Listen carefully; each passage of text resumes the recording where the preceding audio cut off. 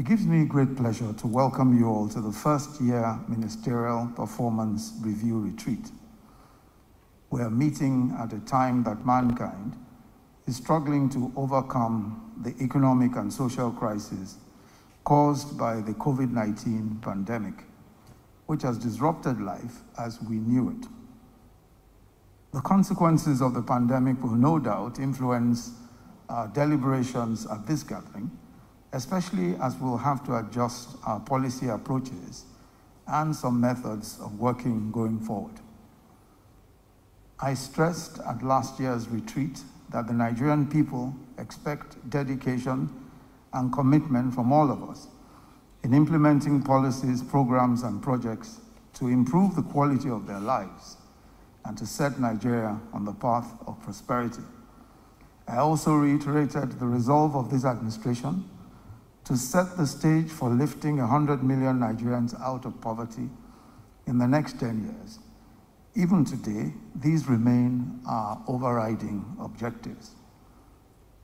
The priorities we set for ourselves were around 9 interrelated and interconnected areas, which are stabilizing the economy, achieving agriculture and food security, attaining energy sufficiency in power and petroleum products, improving transportation and other infrastructure, driving industrialization with a special focus on SMEs, expanding access to quality education, affordable healthcare, and productivity of Nigerians,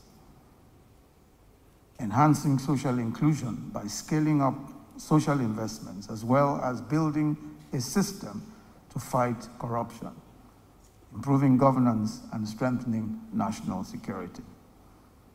In the course of the past year, ministers have rendered reports to the Federal Executive Council on their activities and outputs related to the achievement of these objectives. I chaired all of the meetings of these presentations. Some of the notable achievements include: 1, economic recovery. Prior to the outbreak of COVID-19, the economy recovered from a recession and we witnessed 11 consecutive quarters of GDP growth since exiting recession. The GDP grew from 0.8% in 2017 to 2.2% in 2019, but declined in the first quarter of 2020 as a result of the downward trend in global economic activities caused by the COVID-19 pandemic. 2, implementation of a willing buyer, willing seller policy for the power sector. This has opened up opportunities for increased delivery of electricity to homes and industries. We are also executing some crucial projects through the Transmission, Rehabilitation, and Expansion Program, which will result in the transmission and distribution of over 11,000 megawatts of power by 2023.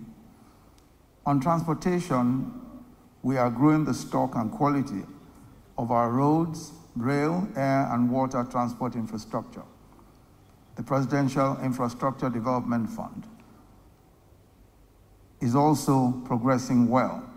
These include the 11.9-kilometer Second Niger Bridge, the 120-kilometer Lagos-Ibadan Expressway, and 375-kilometer Abuja-Kaduna-Zaria-Kano Expressway.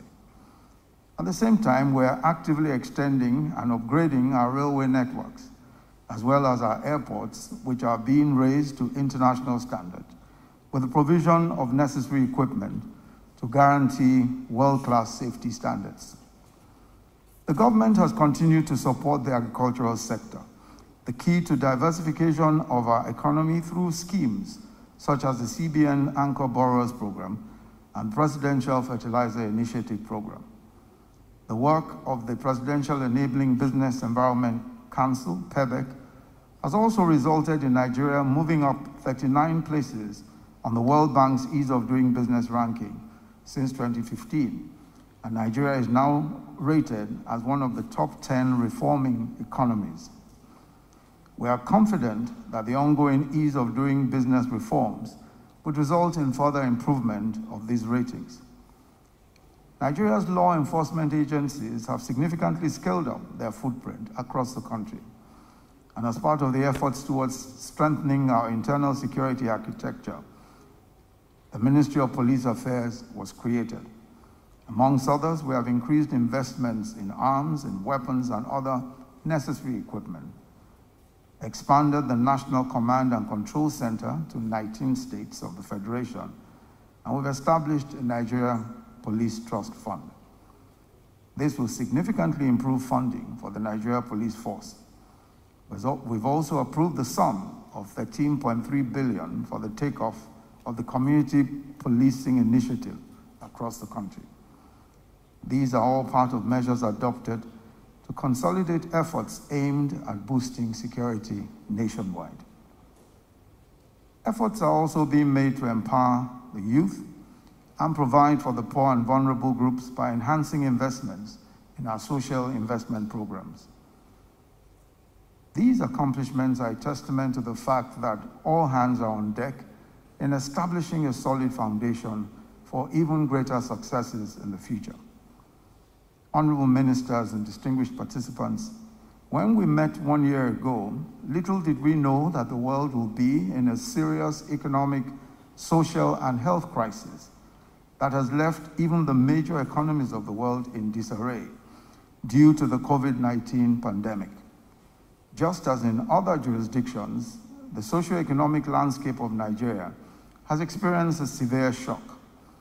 Nearly 55,000 of our people have been infected with the virus, while we've recorded 1,054 deaths by the 4th of September. The economy contracted by -6.1% in the second quarter of this year. Normal schooling has been disrupted, businesses are struggling, and in certain instances, completely closed. Many people have lost their jobs and their means of livelihood. For so many Nigerians, making a living has become extremely difficult. It has also been a trying time for Nigerians, and particularly for those in the informal sector who make their living from daily earnings. For government also, it has been a particularly trying time. As a result of the poor fortunes of the oil sector, our revenues and foreign exchange earnings have fallen drastically. Our revenues have fallen by almost 60%. Yet we've had to sustain expenditures, especially on salaries and capital projects. We acted to mitigate the effect of the economic slowdown by adopting an economic sustainability plan. But we've also had to take some difficult decisions to stop unsustainable practices that were weighing down the economy.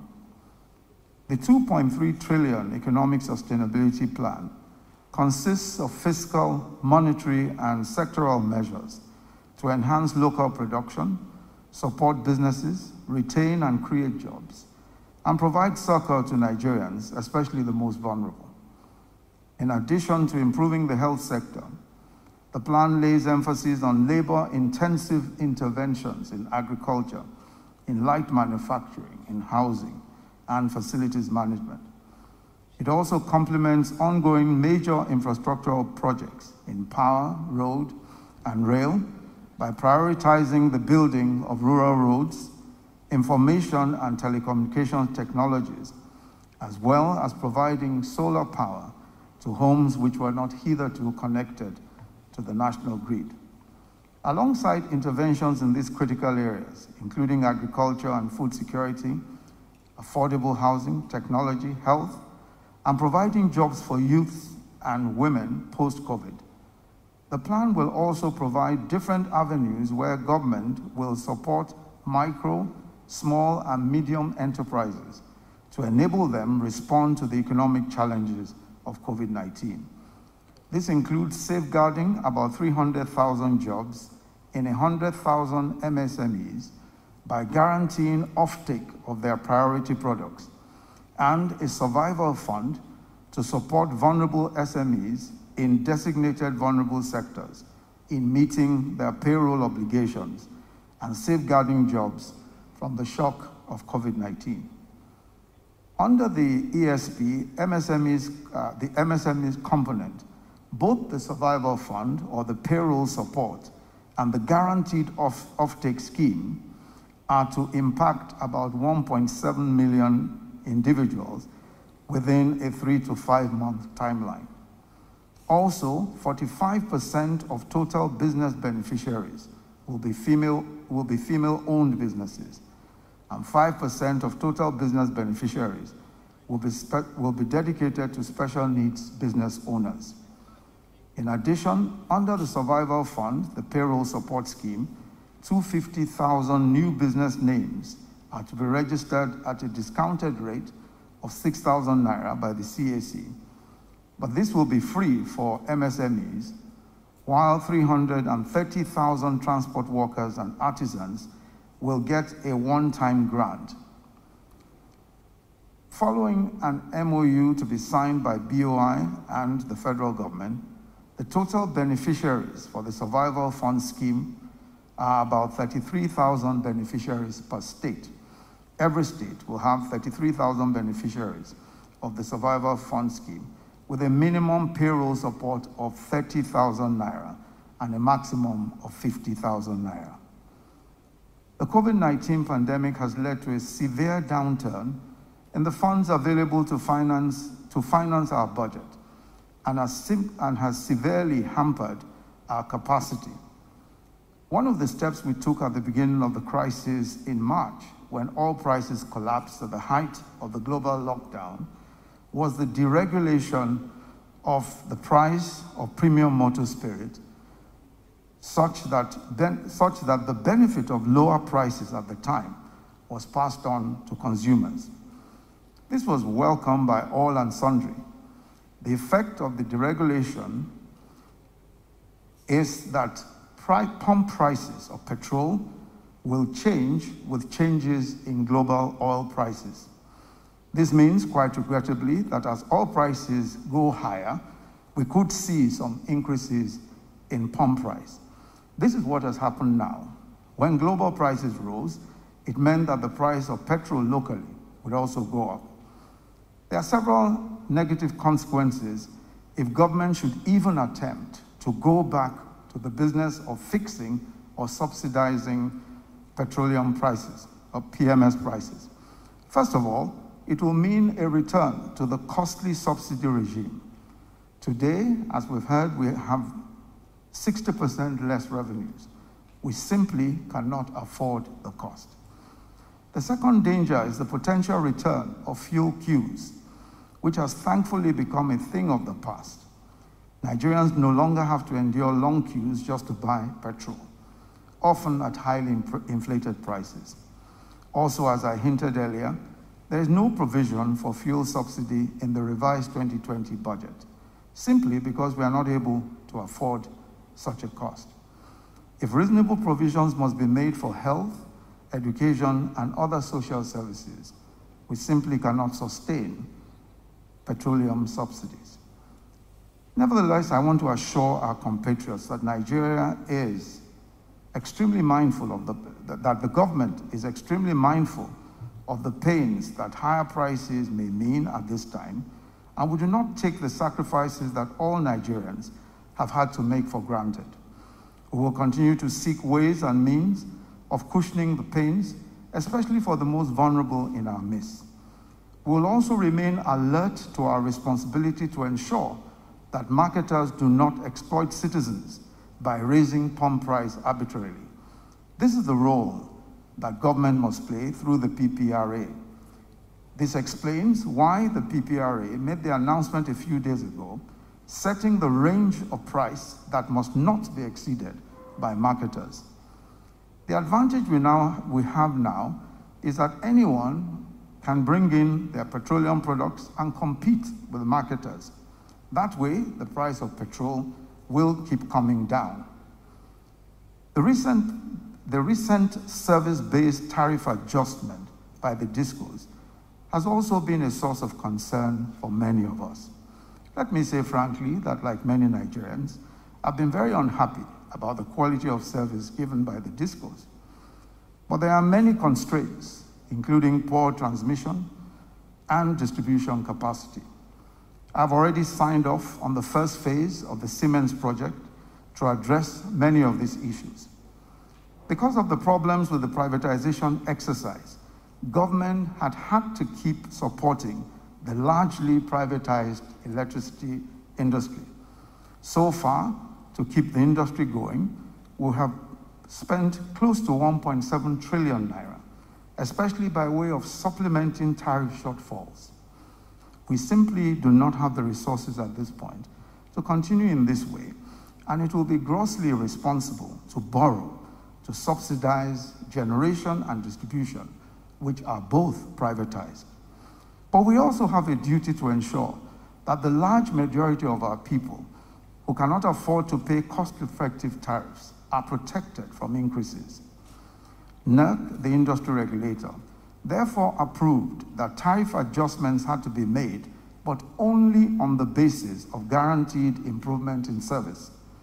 Under this new arrangement, only customers who are guaranteed a minimum of 12 hours of power and above can have their tariffs adjusted. Those who get less than 12 hours supply, or the band D and E and F customers, must be maintained on lifeline tariffs, meaning that they will experience no increase in their tariffs. This is the largest segment of our population. Government has also taken notice of the complaints about arbitrary estimated billing. Accordingly, a mass metering program is being undertaken to provide meters for over 5 million Nigerians, largely driven by preferred procurement from local manufacturers and creating thousands of jobs in the process. NERC has also committed to strictly enforcing the capping regulation, which will ensure that unmetered customers are not charged beyond the metered customers in their neighborhood. In other words, we will not permit estimated billing anymore.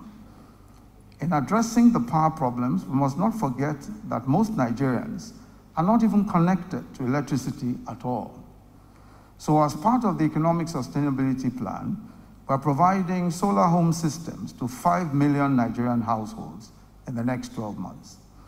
We have already begun the process of providing financing support through the CBN for manufacturers and retailers of off-grid solar home systems and mini-grids who are to provide the systems.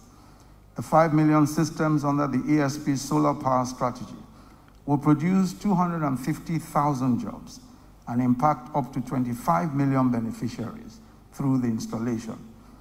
This means that more Nigerians will have access to electricity via a reliable and sustainable solar home system. The support to solar home systems manufacturers and bulk procurement of local meters will create over 300,000 local jobs, while ensuring that we set Nigeria on a path of full electrification. The tariff review is not about the increase, which will only affect the top electricity consumers, but also about establishing a system which will definitely lead to improved service for all at a fair and reasonable price. There has been some concern expressed about the timing of these two necessary adjustments.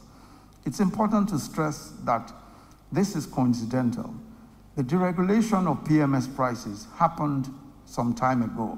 It was announced on the 18th of March 2020, and the price moderation that took place at the beginning of this month was just part of the ongoing exercise that the PPRA conducts to set the limits that marketers cannot exceed. Similarly, the review of service-based electricity tariffs was scheduled to start at the beginning of July, but was put on hold to enable further studies and proper arrangements to be made.